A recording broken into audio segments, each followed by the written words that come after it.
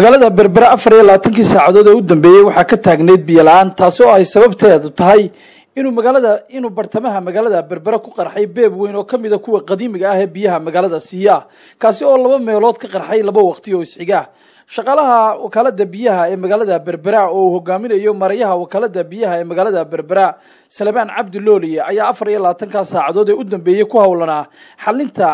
beebkaasi qarxay iyo sidii loo samayn lahaa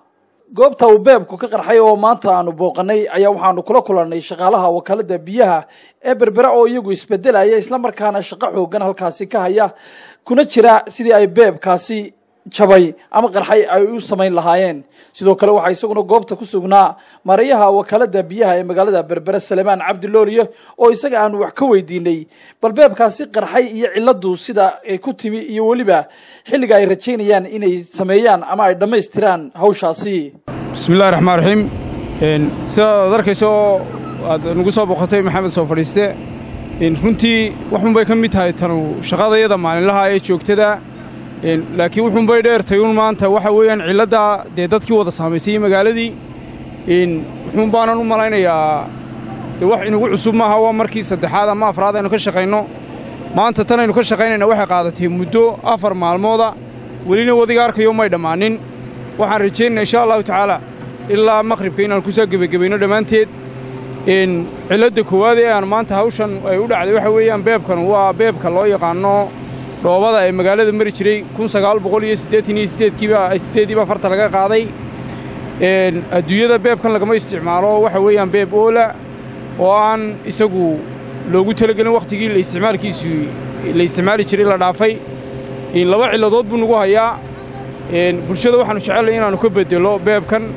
wakaaladana khasaare joogta iyo kharash joogta ayuu ku hayaa bulshadiina wuxuu ku hayaa biyo la'aan iyo warwar fara badan oo mar walba soo food saaraya marka waxaanu rajeynaynaa insha Allah taala sida ugu dhaqsiya badan leeyahay inaanu kaga guurno 3 bilood ama 4 bilood oo soo socda inaanu isagana ka guurnaa baan rabaa insha Allah taala waanu guurno beeb ku haboon oo BVC ama BE la yiraahdo oo noo diyaar oo inaanu wareegno imika nooga baahan sida kale noo dhameystiran marka insha Allah taala waxaanu rajeynaynaa hawsha iyada inaanu sida ugu dhaqsiya badan leeyadana u dhamayno Maareyaha wakaalada biyaha ee magaalada Berbera Salmaan Cabdulooliye ayaa bulshada reer Berbera ugu baaqay inuu ka dalbanayo cudurdaar iyo raali gelin maadaama ay timi cilad lama dhaafaan oo hawsheeda lagu guda jiro waxaan ugu baaqay dadweynaha reer Berbera inay markasta kayd biyood sameystaan maadaama ciladaha noocana iyo qaar kale oo ka daranayba ay iman karaan bulshada reer Berberana waxaan ugu baaqaynaa iyadana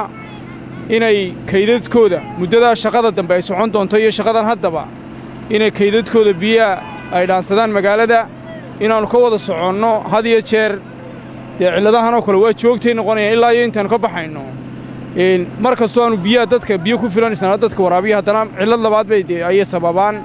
cilada labaadna waxay sababaysaa ay noqonaysaa beebkan wuxuu noqday cilad